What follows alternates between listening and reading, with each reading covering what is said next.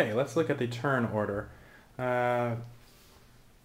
One thing, since Laura Roslin is the first player, and she was a Cylon sympathizer, it has some special rules that I didn't really want to go into, so I just swapped her out with an actual Cylon card. So she's a Cylon. So I'm just gonna walk through her turn. The first step in the turn is to draw your skill cards. You can see that Laura Roslin has 3 politics cards and 2 leadership cards. So she's going to go over here, draw 3 politics cards, 2, 3, and 2 leadership cards.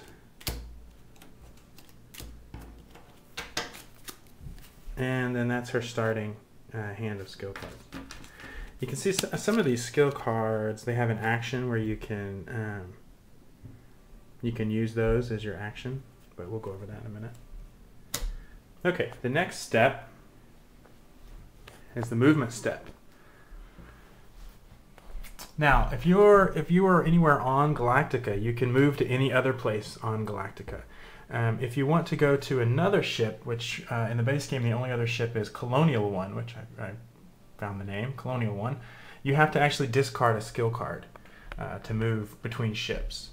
So let's see. So Laura Roslin is currently in the President's office, which lets her draw a quorum card.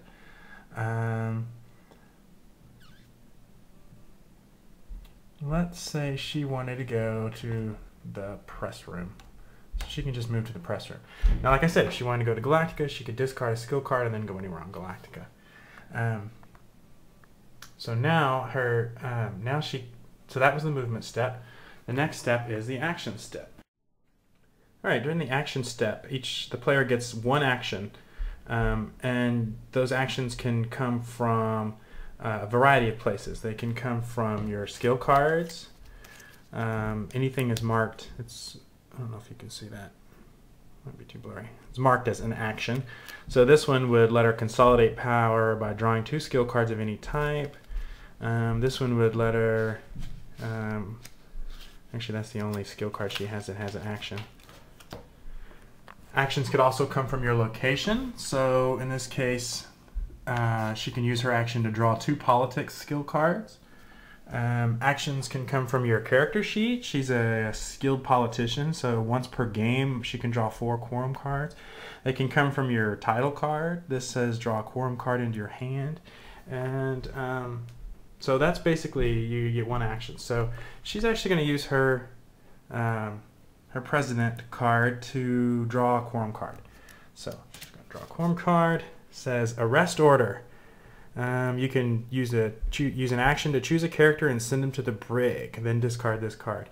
That's going to come in handy considering she's a Cylon. So after the action step, the next step is the crisis step.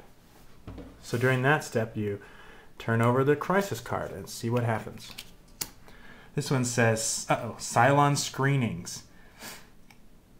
The current player chooses either to pass, which means no effect, or the current player chooses either to do the skill challenge, which means if they pass it, there's going to be no effect. If they fail it, they're going to lose 1 morale, and the current player looks at 1 random loyalty card belonging to the president or admiral. Or the current player could choose that each player discards 2 skill cards. So that's an interesting dilemma because she's a Cylon, so she probably wants them to fail, and also she would get to look at a loyalty card for the admiral, so she would get to find out if Adama is actually on her side or not. So she'd really probably want to do that skill check, but I don't really want to go over the rules for the skill check right now, so she's going to choose to each player discards 2 skill cards. So she's going to discard 2 skill cards. Just make a discard back here. You know, as a Cylon, this might not be a bad thing to do either, because it's, definitely hurting everybody's skills. But you don't want to look too suspicious. Okay, so that was the crisis step. The next step is to activate the ships. You can see this crisis card has a Cylon Raider sign down there, which means we're going to move the Cylon Raiders right here. Okay, so our crisis card told us that the Cylon Raiders were going to move, and when that happens, each Raiders is going to take one action, and there's kind of a script in the rule book that tells you what that action is. The first thing that it tries to do is attack any Viper that's in its space.